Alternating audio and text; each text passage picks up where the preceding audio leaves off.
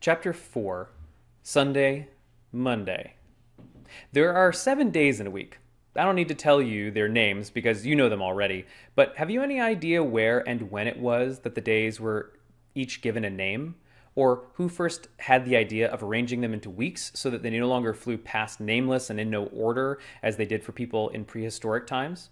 It wasn't in Egypt, but in another country which was no less hot, but where instead of just one river, there were two: the Tigris and the Euphrates.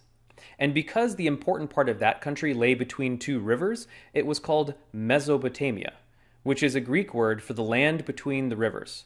Mesopotamia is not in Africa, but in Asia, though still not very far from our part of the world, in a region called the Middle East, and in the country we know as Iraq.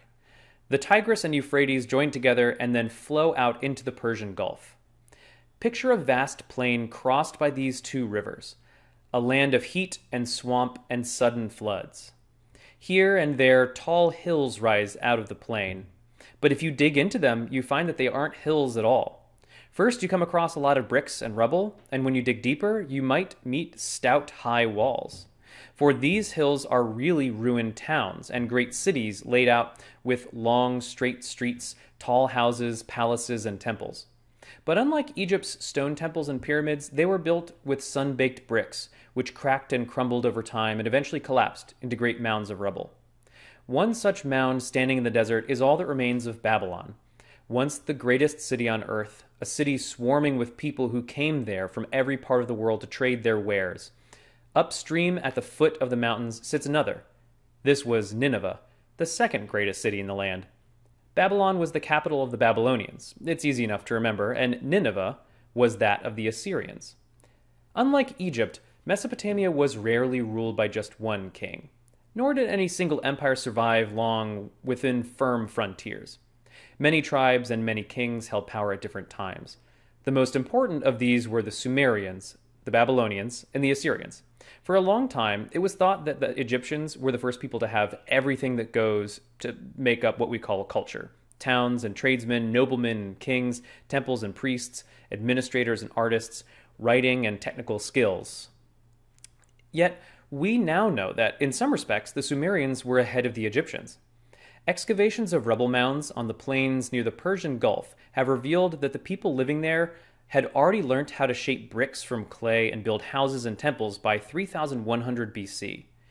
Deep inside one of the largest of these mounds were found the ruins of the city of Ur, where, so the Bible tells us, Abraham was born. A great number of tombs were also found that appeared to date from the same time as Cheops's Great Pyramid in Egypt. But while the pyramid was empty, these tombs were packed with the most astonishing treasures: dazzling golden headdresses and gold vessels for sacrifices, gold helmets and gold daggers set with semi-precious stones, magnificent harps decorated with bulls' heads, and, would you believe it, a game board, beautifully crafted and patterned like a chessboard.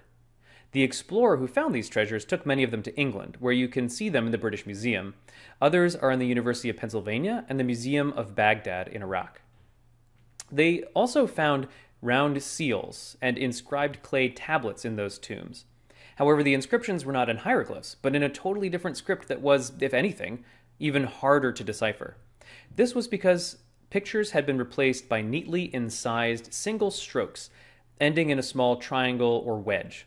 The script was called cuneiform, meaning wedge-shaped. Books made of papyrus were unknown to the Mesopotamians. They inscribed these signs into tablets of soft clay, which they then baked in hard ovens. Huge numbers of these ancient tablets have been found, some recounting long and wonderful stories, such as that of the hero Gilgamesh and his battles with monsters and dragons. On other tablets, kings boast of their deeds, the temples they have built for all eternity, and all the nations they have conquered. There are also tablets on which merchants recorded their business dealings, contracts, receipts, and inventories of goods. And thanks to these, we know that even before the Babylonians and Assyrians, the ancient Sumerians were already great traders. Their merchants could calculate with ease, and they plainly knew the difference between what was lawful and what was not. One of the first Babylonian kings to rule over the whole region left a long and important inscription engraved in stone. This is the oldest law book in the world, and it is known as the Code of Hammurabi. His name may sound as if it comes out of a storybook, but there's nothing fanciful about his laws. They were just and strict. So it is worth remembering that when King Hammurabi lived around 1700 BC, that is, 3,700 years ago, the Babylonians and the Assyrians after them were disciplined and hardworking, but they didn't paint cheerful pictures like the Egyptians. Most of their statues and reliefs show kings out hunting, or inspecting kneeling captives bound in chains, or foreign tribespeople fleeing before the wheels of their chariots and warriors attacking fortresses. The kings look forbidding and have long black ringlets and rippling beards. They are also sometimes shown making sacrifices to Baal, the sun god, or to the moon goddess Ishtar or Astarte. For both the Babylonians and the Assyrians worshipped the sun and the moon, and also the stars. On clear, warm nights throughout the year and over centuries, they observed and recorded everything they saw in the skies. And because they were intelligent, they noticed that the stars revolved in a regular way. They soon learnt to recognize those that seemed fixed to the vault of heaven, reappearing each night in the same place. And they saw shapes in the constellations that gave them names, just as we do when we speak of the Great Bear. But the stars which seemed to move over the vault of heaven, now say towards the Great Bear and now towards the scales, were the ones that interested them the most.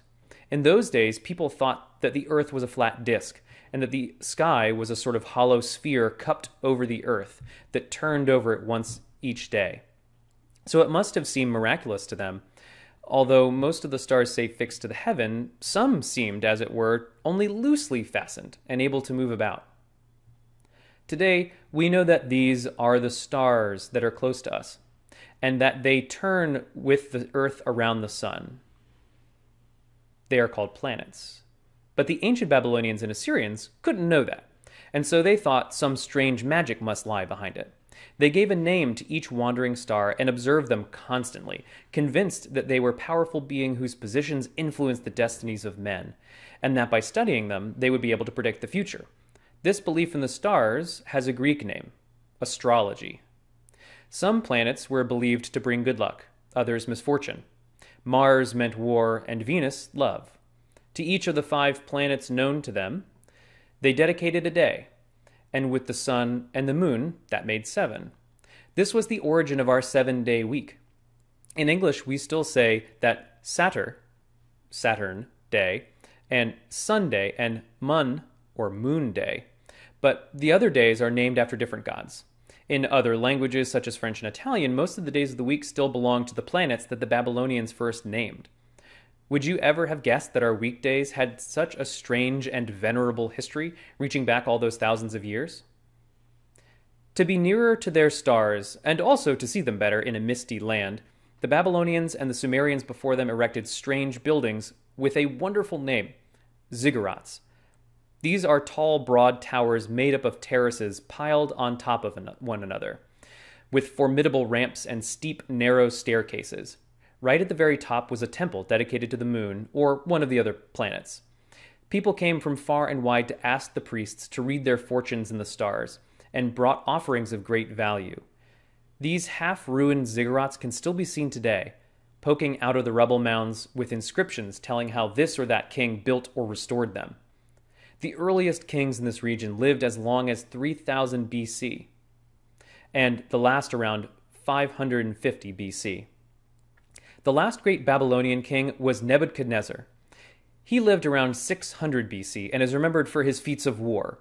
He fought against Egypt and brought a vast number of foreign captives home to Babylon as slaves. And yet his truly greatest deeds were not his wars. He had huge canals and water cisterns dug in order to retain the water and irrigate the land, so that it became rich and fertile. Only when those canals became blocked with silt and the cisterns filled with mud did the land become what it is today, a desert wasteland and marshy plain with, here and there, one of those hills I mentioned. So whenever we are glad that the week is nearly over and Sunday is coming round again, we must spare a thought for those hills of rubble in that hot, marshy plain, and for those fierce kings with their long black beards. For now we know how it all fits together.